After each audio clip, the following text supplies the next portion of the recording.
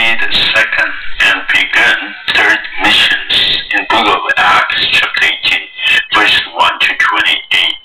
To a number of souls through MP3 or YouTube channel on it, we'd like to suggest the three expositional questions.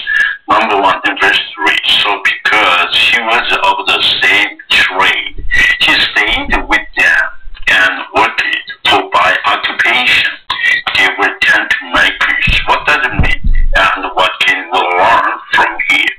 Question 2 in verse 6. But when they opposed him and blasphemed, he shook his garments and said to them, your blood upon your head. I am clean. From now on, I will go to the Gentiles. What does it mean and what can we learn from here? Last question in verse 26. So he began to speak boldly in the synagogue. When Aquila, Priscilla heard him, they took him aside and explained to him the way of God more accurately. What does it mean in the Scripture and what can we learn from here? First and second mission trip, book of Acts chapter 15, 36 up to 1822. Today that is chapter 52 AD. So right here, many disciples visiting Greece area, today Europe, the area visit there. Then the mission, book of Acts chapter 18, 23 up 21, 16, is minor Asia area, the visit there, today Turkey area. Sources right here, so to be starting on the end October, so we are visiting there. 5, 6, and 9 pages relate to this chapter. That is here, Paul puts .pdf. There is this one. Here, first one. After these things, Paul departed from Athens and went to Corinth. Now Paul departed from Athens to Corinth to westbound. See the above first second mission trip map. Corinth city was a wicked, immoral city. There was a temple of Aphrodite, the goddess of fertility, called as Venus or Asteris, exercised group sex between male worshippers and the female temple prostitutes.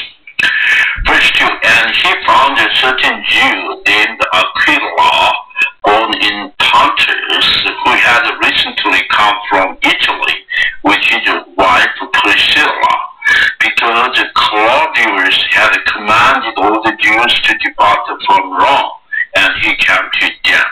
Paul met Aquila and Priscilla, his wife. Aquila, born in Pontus, the northern part of today Turkey, was commanded to depart from Rome by Claudius, the fourth Roman emperor, during 4154 AD. You may see the page 9, Paul put the PDF over there. Verse 3, so because he was of the same trade, he stayed with them and worked, for by occupation they were tent makers. Paul, Aquila, and Priscilla had the same occupation as tent makers. Paul earned his living with the tent maker occupation without using the right to receive the rewards for his ministerial labor, not to hint the gospel of Christ. Whatever called by God a ministry can use it or not, or a hybrid way for his kingdom, righteousness, and glory. So, merely if you reward something on the earth, so the heavenly reward is deducted, that will not reward, heavenly reward is the more, that kind of thing, whatever the Lord calls.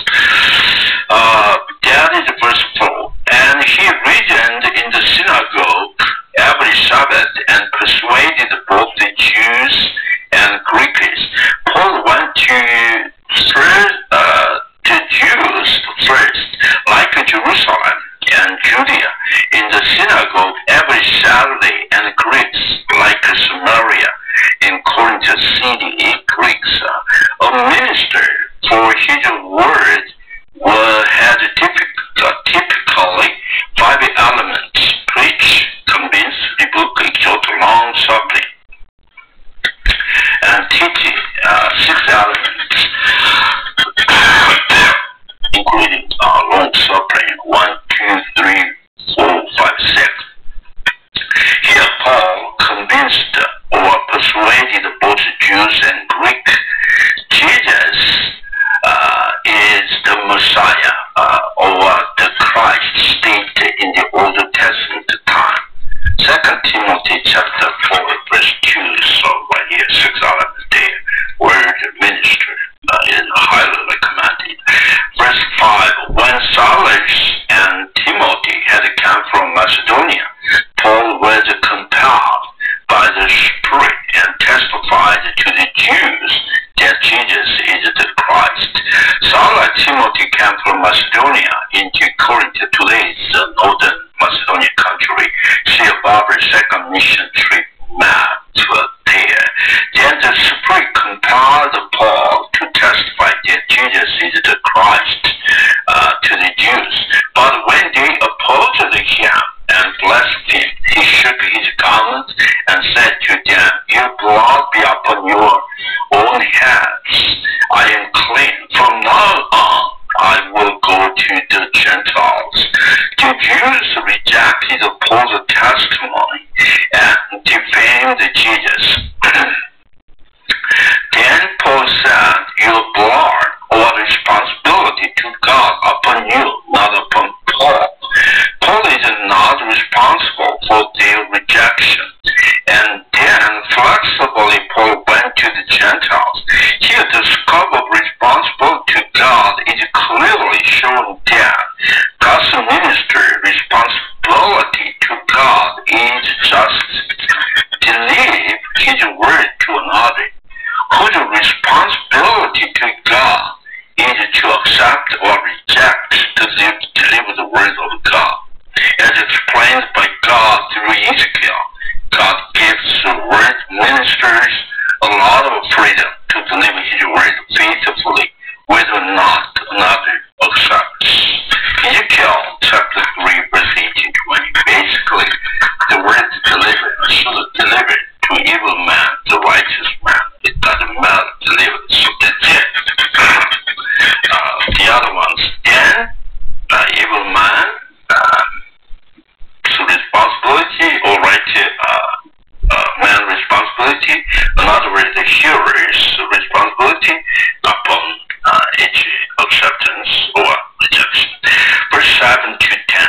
And he departed from there and entered the house of a certain man named Justus, one who worshipped God, whose house was next door to the synagogue. Then Crispus, the ruler of the synagogue, believed on the Lord with all his household, and many of the Corinthians hearing believed and were baptized. Now the Lord spoke to Paul in the night by a vision. "Do not be afraid, but speak and do not keep silent, for I am with you, and no one will attack you to hurt you, for I have many people in this city." Paul met Justus the Gentile, Crispus the ruler of the synagogue, and his household, the Jews. And many Corinthians, the Gentiles, heard of Paul's preaching, believed, and were baptized. Paul planted the seed of the gospel in many souls in Corinth city. Jesus, during night vision, exhorted Paul to keep on speaking many people of the gospel to salvation by being with Paul. Matthew 28:20. Jesus is always with Paul. Matthew 28:28. Teaching them to observe all things that I have commanded you. The Lord is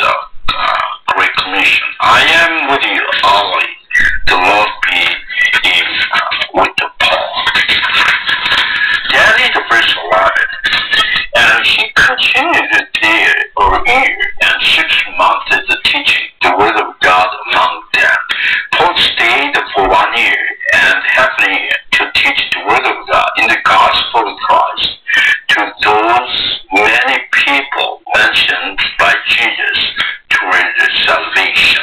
Romans chapter 1 says, I am not ashamed of the gospel, for it is the power of God to salvation for everyone. So I adopted this word of God as well. Verse 12, when Gamaliel was a proconsul or governor of Achaia, the Jews with one accord rose up against Paul and brought him to the judgment seat, saying, this fellow persuaded men to worship God contrary to the law. Achaia was today Greece, the city above the map. Gamaliel became the governor of Achaia. The Jews brought Paul to his judgment seat to accuse Paul to convince people to worship God contrary to Jewish law. That is, Jesus is the Christ stated in the Old Testament in verse 5.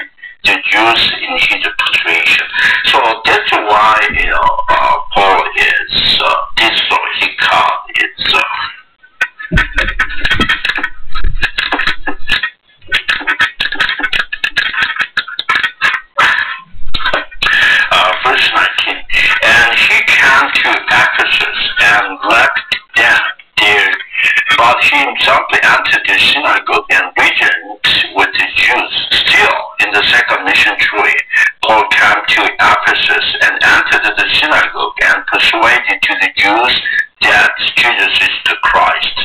Verse 20-21. When they asked him to stay a longer time with them, he did not consent, but took a leave of them, saying, I must by all means keep this coming feast in Jerusalem, but I will return again to you, God willing. And he sailed from Ephesus. They asked Paul to stay longer, but Paul immediately left Ephesus under time pressure of coming feast in Jerusalem, saying, I will turn again to you, God willing. Paul was living the will of God, as we should be living by the will of God, and seeking God's will in all over our activities. So he promised to come back, God willing, or if the Lord wills, or if the Lord permits. Verse 22.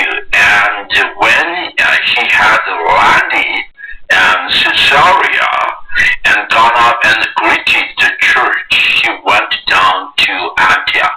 Paul went to Caesarea and gone up to Mount Moriah and greeted the church in Jerusalem, went down to Antioch in Syria.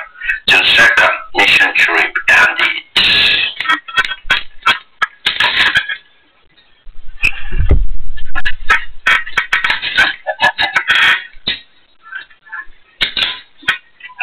Verse 20. After he had spent some time there, he departed and went out of the region of Galatia and Phrygia in order strengthening all the disciples. Third mission trip began. City above the third mission. Paul went over Galatia and Phrygia regions in northwest bounds and encouraged all the disciples or all the Christians. 24. Now a certain Jew named Apollos, born at Alexandria, an eloquent man and mighty in the Scriptures, came to Ephesus. Apollos, the Jews born in Alexandria, the second largest city in today Egypt, well known of the Scriptures, came to Ephesus. Now Paul was on the way of the third mission trip. Verse 25. This man had been instructed in the way of the Lord and being fervent in spirit. He spoke and taught accurately the things of the Lord, though he knew only baptism of John. Apollos had been taught in the way of the Lord for a long time. Apollos taught in eager spirit and in accurate the things of the Lord. But Apollos knew only the water baptism of John the Baptist. He knew one baptism, not two baptisms, plural. He did not know the baptism with the Holy Spirit, followed by the fullness of the Spirit. He taught only the principles of doctrine of Christ, like Apostles' Creed, not go on into the whole counsel of God.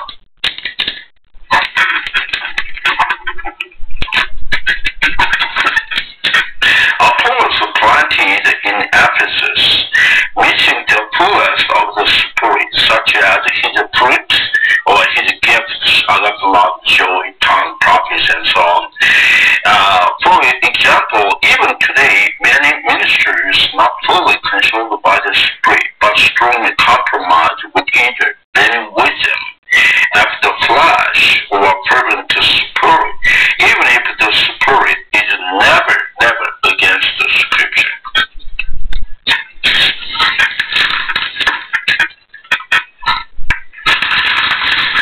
Verse 26. So he began to speak boldly in the synagogue when Aquila and Priscilla heard him, and they took him aside and explained to him the way of God more accurately. Aquila and Priscilla discerned the mission point of Apollos' bold speech in the synagogue, and so they explained to him accurately as Peter, John, and Paul explained. The baptism with the Holy Spirit is followed by the fullness of the Holy Spirit, and so many works of the Spirit may be observed such as love, joy, tongue, prophets, and so on.